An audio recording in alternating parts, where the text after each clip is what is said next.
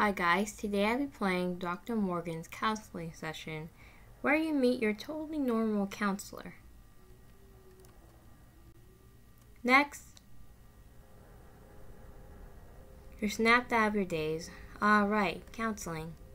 You step forward to the receptionist, wallet in one hand. A plastic insurance card lies between your index and thumb as you dart your eyes around, avoiding eye contact. Name? What's your name? It is Moonring. Checking in, you say hesitantly as you slide the card out and slide it across the counter. The receptionist lets out a huff or is it a sigh and takes the card. The keyboard clicks loudly as they type your information in. Your hands get your debit card ready for the copay. You rehearse the words you say when you ask for your payment, the exact limits you make, the PIN number you typed afterhand. Alright, you're all checked in. What? You look up at your insurance card as it's handed back to you. You fumble with your wallet as you put your insurance card back in its slot. You nervously shuffle your feet, waiting for the receptionist to ask for you to pay for your visit, but they'll call you up when you're ready. Is there anything else I can help you with? Despite the words, they're not even turned towards you, sorting through their files instead. Oh, no, it's nothing. You duck your head down and turn to find a seat in the waiting area with your debit card still pinched between your fingers. Why hadn't they asked you to pay like always? A pit began to form in your stomach as you sat down. Fidgeting with your debit card, you ultimately decided to put it away and pocket your wallet. It's entirely possible that your insurance just covered the visit in its entirety, right? However, despite being a frequent visitor here for over a year, it had never happened, not even once. The time went by as you rested your hands on your knees, taking in the details of the ceiling. After a restless silence, the door to the office opened. Miri? The voice is unfamiliar, causing you to hesitate for a moment. That isn't my counselor. You look around nervously, your gaze falling on the receptionist from earlier. They catch your eye and raise an eyebrow before going back to their paperwork. That receptionist is not here. Anxiety starts to gnaw at you as you tighten your grip on your knees. I'm getting a bad feeling about this. Well, we can answer. There's 4 endings to this game, so we can enter. I'll save here. So we can enter or leave. Let's just enter. Mimi, you here? The door opens a little wider. You get up and walk over, entering the office. Yes, I'm here. You're greeted by a man with blonde hair and lively brown eyes. Oh, splendid. Right this way. He leads you down the hallway. It's an uncomfortably long walk with a couple of turns and down some stairs. You have no idea the office building was so big. You never had to venture this far in before. The man walked with a brisk pace, occasionally looking over his shoulder with a smile to make sure you were keeping up. His pace, as well as the distance you were walking, started to tire you out a bit, so he slowed down and walked next to you. How are you doing today? The question made you jump a bit. I'm okay. You wasn't sure of the answer yourself. He picked up on your tone, nodding. The silence that settled between you two felt awkward. Eventually, you both stopped by the door. An unfamiliar man took out some keys and thumbed them through, looking for the right key to unlock the door. You took this time to look at the door. Strangely enough, it didn't have a nameplate like all the others. God, this is when you run. It was blank where the name should be, as if the writing has been recently rubbed or cleaned off. Ah, there we go. His voice snaps you out of your observations. He's holding the door open, waiting for you. The room is dark. The pain in your stomach grows, anxiety gnawing as you step into the room. The light withdraws as he closes the door. The air is cold, sending a chill down your spine as you squint to try and make sense of your surroundings. Oh, I forgot to turn on the lights. How silly of me, he says with a feather-light laugh. His voice echoes around the room. Suddenly, lights flood the room. What the? The room was almost entirely empty, save for the plastic table and some metal chairs. Concrete walls and pillars surround you, metal pipes running along the ceiling. You were definitely underground somewhere. This was most certainly not your counselor's office. Before you could say anything, the man walks in front of you, fidgeting slightly. He was a bit embarrassed. A slight blush dusted his cheeks as he shyly avoided eye contact. Sorry, my budget isn't big enough to furnish my office, he said sheepishly, guiding you to the table. Bro, you can't have an office like underground. It doesn't make any sense. Your budget is the least of my worries right now. Wait, sorry, this isn't my, you say, stepping away from the man. He gives you a puzzled look before smiling again. Oh, I didn't even introduce myself yet. I'm Oliver Morgan, 26 years old. Though, since you're my patient, that'll be Dr. Morgan. Morgan is just fine, though, he says, reaching out to shake your hand. You pull away, holding your hand close to you. No, that's not what I was going to say. You aren't my usual therapist. I think there was a mistake. I have to go. The smile falls from his face, though his eyes still have a glint to them. You turn your back on him towards the door. You begin to turn the handle except... What? Uh-oh. You jiggle the handle again and again. It doesn't turn. Why isn't it... Is this locked? Did you lock the door? You turn around to look at him. Morgan is uncomfortably close, standing 2 or 3 feet away, leaning forward. His face was a few inches away from yours as he boxed you in one of his arms. A calm smile was still plastered on his face, though it seems like his expression was starting to falter. Henry, come on, just take a seat and we can. He reaches for you again. Oh gosh. Do we stay still or we punch him? Maybe we could try punching him. Let's just be aggressive. Let's punch his lights out. You push him away before winding your arm back and sucker punching him right in the face. Morgan falls to the floor with a thud. Well, that was easy. Kneeling down, you shove your hand into his pockets, grabbing the keys. Turning back towards the door, you go through the keys and try them one by one. With each passionate moment, you can feel your heart rate pick up. Why are there so many damn keys? The one you want is the one with the blue rhinestones. Oh, thanks. Wait, what? Hey, what? You turn around and Morgan's standing up, burning the side of his head. Ah, that hurt. I didn't think he could punch so hard, he murmurs before smiling at you. You put the keys between your fingers as a sort of key knuckle weapon. Morgan stares at you, tilting his head. Let me go. Let me leave. You can't stop your voice from shaking.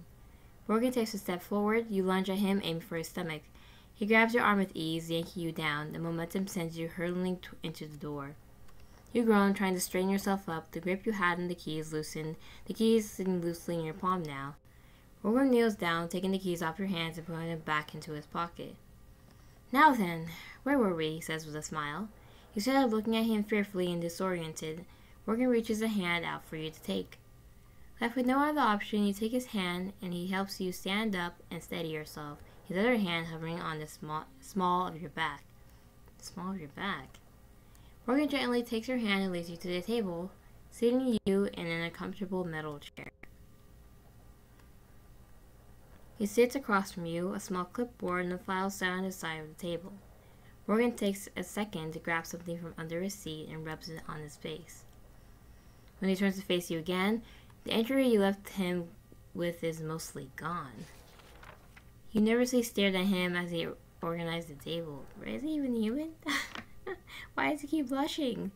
Morgan notices your stare and he blushes a little before coughing and grabbing a file. So, anxiety, huh? He says, flipping through the file. Was he seriously going to try and be your counselor? Is this guy even licensed? So, tell me about it. What makes you so anxious? You give him an incredulous look. What's making me anxious is that there's a guy pretending to be my counselor and not letting me leave. Morgan just smiles and sets down the folder, clasping his hands together. I can see that you're hesitant to trust me, he begins, carefully choosing his words. But all I want is for the best for you. I want to help you, Minri. His tone is earnest as he speaks. You grit your teeth, crossing your arms and furrowing your brows to try and seem intimidating. How can I trust you? I don't even know who you are. I came here expecting my usual counselor. Then you show up. Lead me into, what is this, a parking garage? It's my office, he corrects you. Yeah, your office. That's under the building and surrounded by concrete walls. I told you they didn't give me much of a budget, he mumbles. Whatever this place is, you bring me in here and lock the door like a maniac. Morgan frowns a bit. Playing with the edge of the paper on the clipboard looks like he has something to say to that. What's even on that file you have? You ask, reaching out. Morgan pulls the file away, holding it out of reach. It's your information. I'm your counselor now, so... I'm not afraid to help. This guy's just creepy. Like hell you are. Give me it. You stand up and try to grab the file again. You catch the edge of the file, pulling it towards you. The contents come loose and spill onto the table. Pictures of you scattered on the table. They're all small Polaroids, each labeled with a date and description of the face or expression you were making. What the hell? What the hell is all this? You say, picking one up. You look up at Morgan, who's staring impassively at you. The glint in his eyes have vanished. Pictures of you, obviously. But don't touch them so carelessly, he adds, reaching into his pocket. You back away fearfully, dropping the photo. Morgan simply takes out a pair of gloves, slipping them on. He picks the photos up carefully, organizing them and placing them back into the file. Once they are back where they belong, Morgan sighed, running a gloved hand through his hair. Ugh, my head hurts, he groans quietly. He looks tired. You could probably knock him out this time. Looks like I'll have to go with Plan B, he says, reaching under his seat. Plan B? You're just chatting with anxiety as you back away from the table. Yep, honestly, we could have done this the easy way, but, what a shame. Morgan walks around the edge of the table, fastening a mask to his face. A cloth hangs out of his pocket. Now then, hold still, will you? He says, taking the cloth in one hand before lunging for you. He's on top of you in an instant, your hand gripping his wrist, keeping the cloth away from your face. A slightly sweet smell wafts towards you. You can't read Morgan's expression, but his eyes darken at your resistance. He wasn't expecting you to struggle this much. Managing to push him off, you crawl towards the door and try to get away from Morgan. A hand grips your ankle, yanking you backwards. Let me go, you shriek, kicking him in the face as hard as you can. Morgan lets out a grunt for you, kicking him square in the face, his grip on your ankle loosening. You quickly pull up and stand up. Not wasting this chance, you tackle him to the floor, grabbing the cloth, you shove it under his mask. He shoves you off of him, standing up and ripping the mask off. Morgan sees dazed as he scatters, holding himself up with the table. Whatever he put on his face earlier wore off, exposing his injuries. Ugh, that seriously hurt, he mumbles before collapsing. Hopefully for good this time. You approach him, checking to make sure he's actually knocked out this time. Morgan was definitely knocked out. Grabbing the keys, you find the key with blue rhinestones and unlock the door. You run out, finding the exit as fast as you could. You run past the receptionist, who gives you a questioning look as you leave. Quickly spotting your car, you unlock and jump in, making sure to lock the door. Turning the engine on, you grip the steering wheel tightly as you spread out of the parking lot and away from the office. Ending 3, escaped counseling. How did this guy just get an office in the building? Oh my god, that's so creepy. Alright, so there's 3 more endings to get. Sure, one ending ends up with us being kidnapped if we are compliant with him. So, we'll just wait and see. Alrighty, so I'm back and I'm going to try just leaving the office for now. This is way too much. You decide to leave and reschedule your counseling session. Getting up, you walk through the doors into the parking lot. You can't shake the feeling of being watched as you unlock your car. Goosebumps rise along the nape of your neck once you lock your car. Did you lock the doors before leaving? Was someone waiting in the back to kill you? Paranoia gets the better of you when you check the back seats, just in case. No one's there, right? Nothing's there. Of course there's nothing there. You locked the doors when you left your car. No one could have gotten in without smashing a window or something. You start the engine and begin to drive out of the parking lot. As you pass by the entrance of the office, you spot a man smiling at you in the window. A chill runs down your spine. He smiles as he watches you leave. You quickly look away, focusing on driving. Your grip on the driving wheel tightens. You felt sick. The pain in your stomach had only grown, anxiety and paranoia clawing at your insides wanted to escape. You feel bile rising in your throat, but you kept it in. He seems your counseling will have to wait another day. Ending 1, reschedule your appointment. The safest ending without all the trauma. Alrighty, this time I will just be compliant and stay still. Morgan gently takes your hand and leads you to the table, seating you in an uncomfortable metal chair. He sits across from you, a small clipboard and file set on the side of the table. You nervously stared at him as he organized the table. Morgan notices your stare and he blushes a little before coughing and grabbing a file. So anxiety, huh? He says, flipping through the file. Alright, was it seriously? Makes you so anxious. That's just so weird. Okay. It's my office.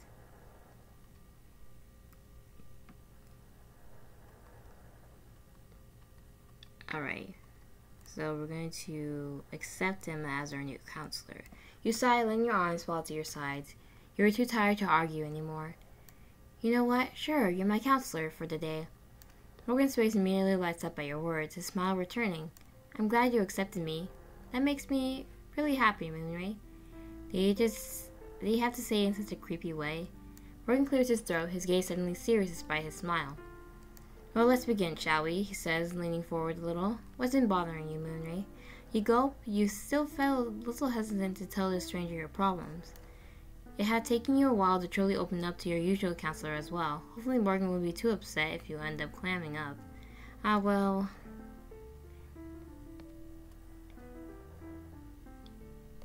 A sigh escapes you as you lean back into your chair. You explain the surface issues of your anxiety. Morgan has listened intently, occasionally jotting down notes and offering surprisingly insightful advice every now and then. He was truly kind and understanding. It was like he knew you for a long time. Yeah, because he's your stalker. Actually, now that you think about it, had you seen him somewhere before? Dr. Morgan? He began, but his mumbling cuts you off. I see, so that's how it is, he murmurs, his eyes scanning the notes he took. You shaped it uncomfortably in your seat as he took a moment to read over his papers. Even though he was carrying an outful, it was as much as you were willing to tell him for now. I feel there's still some things that you're keeping from me, but your hands nervously play with the hem of your clothes as he speaks. Looks like our time is up, he says, standing up. Huh? What? Did you want to talk more? His voice is playful as he pushes the chair in. No, that's not what I meant. You stumble over your words as he walks over holding a hand out to you. You take his hand and Morgan helps you up, his hand ghosting over your lower back as he walks you out of the room. Oh. I'm your counselor, remember? He reminds you as he guides you up the stairs and down the hallway. I'm always here if you need to talk. Right, yeah, I guess you are, you mumble. The carpet pattern suddenly more interesting than looking at Morgan's face. Wait, does that mean I'll be seeing you again? You feel Morgan's eyes on you, his laugh echoing down the hall as the two of you walked. Of course. As silence falls on the two of you, the gears in your head turning. You had a lot of questions, however, when you open your mouth to ask about something, Morgan had opened the door to the reception area. You look back at him and he simply smiles. See you soon, Marie? Yeah, see you soon, Dr. Morgan. You set up a follow-up session with the receptionist before leaving. I'll never come back here again. As you walk to your car, you can feel eyes boring into the back of your head. You can't shake the feeling of being watched as you unlock your car and get in. Goosebumps rise along the nape of your neck as you get settled into your car. Paranoia gets the better of you and you check the back seat just in case. There's nothing there. Of course there's nothing. Start the engine and begin to drive out of the parking lot. As you pass by the entrance of the office, you spot Morgan smiling at you in the window. He waves as he watches you leave. You quickly look away, focusing on driving. Your grip on the driving wheel makes your knuckles pale. That wasn't so bad, I guess, but I never got the chance to ask what happened to my usual counselor. I killed the other counselor.